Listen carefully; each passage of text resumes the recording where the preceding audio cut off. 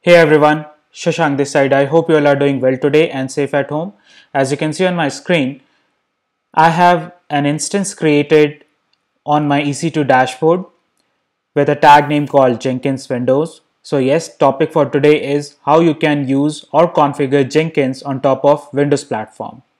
Till date, I have used Linux platform to run Jenkins, and using it on Windows is also quite similar and easy. So let's do that. Now, in order to configure Jenkins on Windows, we will have to install Java because it is a Java dependent application. I have already downloaded JDK and JRE on my EC2 instance. The next step is to install. I'm going to share the link from where you can download JDK and JRE and you can install step by step on your EC2 instances. Okay, so this is my EC2 instance and those two installable are present in my C drive temp folder. So let me go ahead and install JRE first. And again, the version that Jenkins is compatible with, as per best of my memory, it is Java 8 and Java 11. So let's try to install JRE first. This will be going to take a bit of time because I have taken an instance which is T2 medium. Okay, change the destination folder. I just want to see the destination folder which is in program files. Perfect. Next, this will be going to install Java for you inside C program files Java folder. This will be kind of a quick process now. And again, as per the industry process, you should know how you can use multiple flavors of your OS platform to integrate with your Jenkins, right?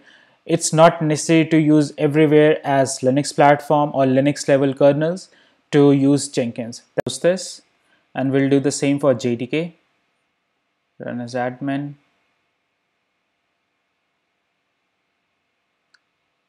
Okay, here is the UI. Next, I'm going with the features, every features that what we have. Click next. Copying new files, extracting installer, and we are done. Yep. Now if you go to C drive program files inside Java, you will see JDK and JRE. Now the next step before installing our Jenkins environment, I just want to set this up with an environment variable. So for that, click on this PC, right click on this PC, go to properties, then advanced system settings, environment variables. Here we'll be going to create a new system variable which we called as Java underscore home. And the value will be browse the directory, this PC, okay, C drive, program files, Java, JDK. Perfect. Click OK. And next, I just want to include that in the path variable as well. So click edit, click new. Okay, click browse again. C program files, Java, JDK, and give the bin folder. Okay. Click OK, OK, and done. So the environment variable has been set perfectly fine, and this you can see I'm working on 2019 data center Windows. Next step is to install Jenkins. So before that, we have to download Jenkins. For that, this is the URL jenkins.io/download. Now here we get two versions. One is LTS, which is long-term support, and one is regular release, which is weekly. So I'm going with the stable release, which is LTS. Now if you scroll it down, and you will see all the flavors of OS and Docker version as well. So click on Windows. So Jenkins has been downloaded. Let me try to run this. click on install, next. It's going under program files Jenkins, click next. Now here is an option where you want to run it as a domain user or a local user, which is recommended, or you can run it as a local system. So as of now, I don't have any domain user created with my account, so I'm going to run it as local system user. Click next. Port 8080, test this. That's the default port that Jenkins run on, and you can change this port as well. Okay, click next. It's taking the JDK path. Click next. Now I just want to have my firewall included. The rules and exception will be get included in the firewall section, which I'll show you. This will be going to add a port called 8080 within an inbound firewall rule of Windows. Click next, install. So the installation is quite simple as what we have in Linux versions. Click finish, and this will be going to launch your local host on port 8080. This will take bit of time. So why it's not starting up? For that, let's see services, because it creates services for Windows. Let's wait for that and search for Jenkins. Okay, it's running.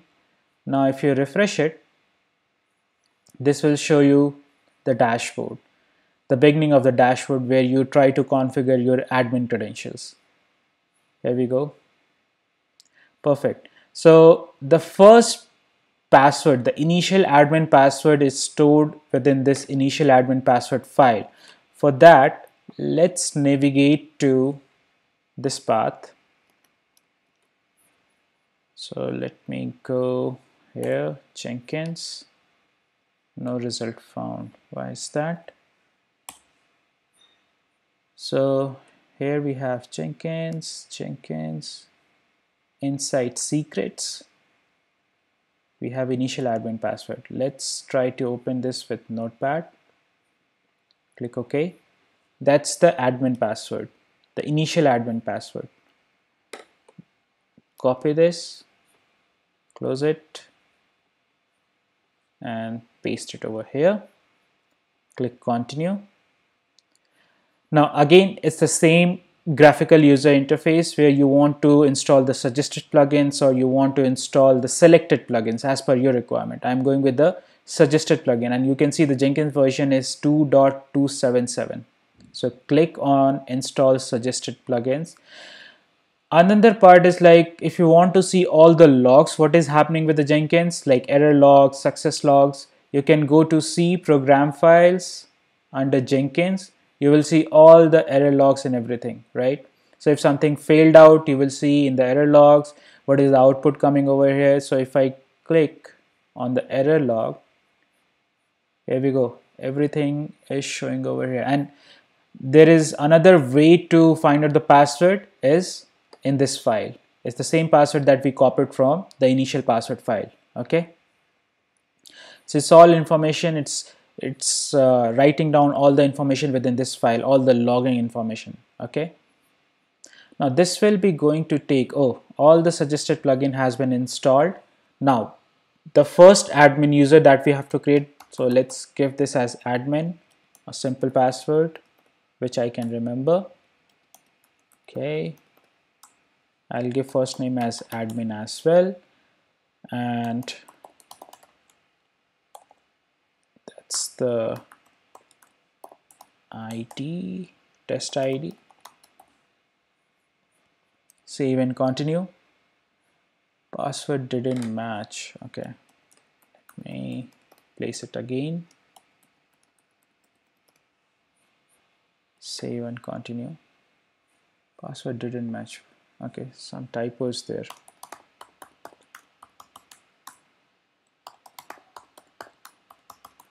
Okay, save and continue.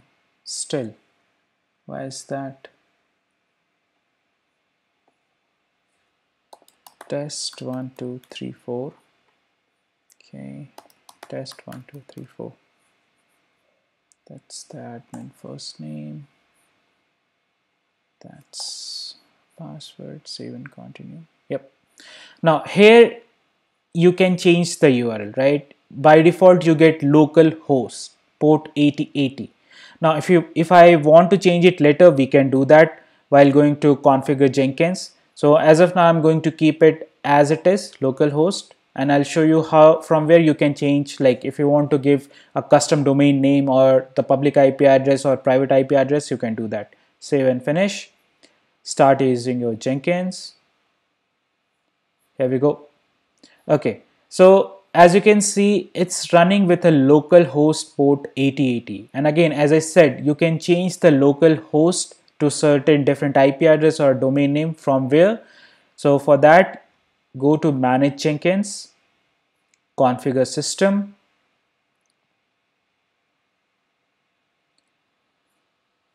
So you will be going to get all the options like how you can configure the job. The rest all steps remain same while doing the CI/CD process. It's just the flavor of operating system is different. Now here it says please set the valid host name instead of local host. Okay. Now I want to run this with my public IP address. So let me go to my AWS management console and try to hit on port 8080. Let's see. Okay. Port 8080. Will this work or not? As of now, I don't know. So as you can see, it's not working actually. Why it is not working? Because we have a port 8080 appended over here, right? So first of all, we have to check whether port 8080 is open in our security firewall or not. So for that, let's go to EC2 security. That's the security group we have.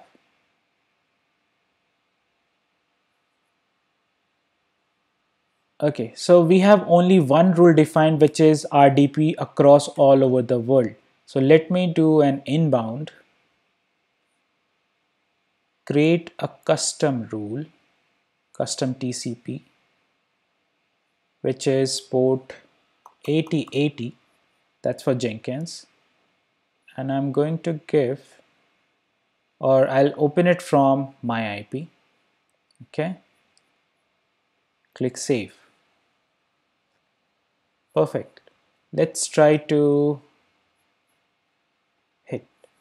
It's automatically refreshed and you can see we have our Jenkins dashboard. And if you log in from,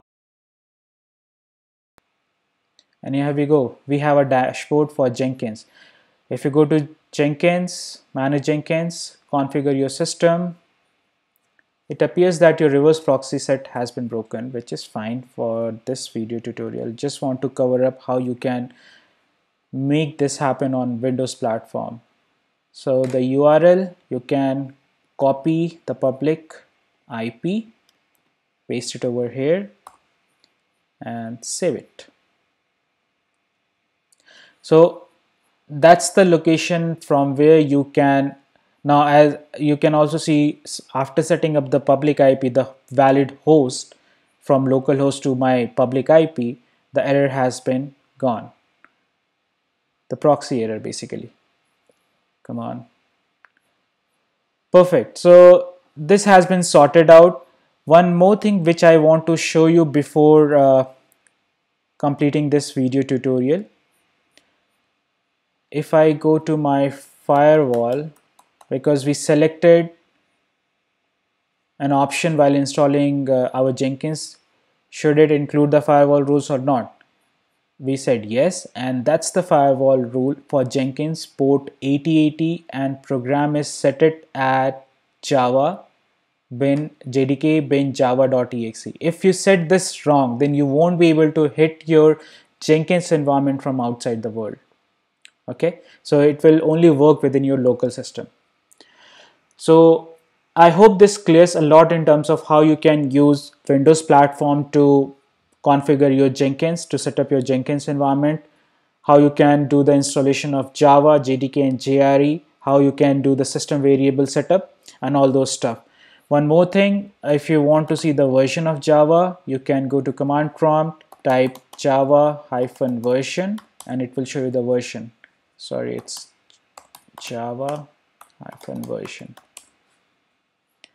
You don't have to navigate to the particular location because we have set the variable path in our system variable, environment variable. So you can run it, the Java version, from any location. And that's the version that we are running with, 1.8.0 to 8.1. Okay. So yeah, just try it out on your account. Try to play around your Jenkins. If you are working heavily on the Windows platform, place out a comment in comment section and I'll be there to help you. Have a nice day. Bye.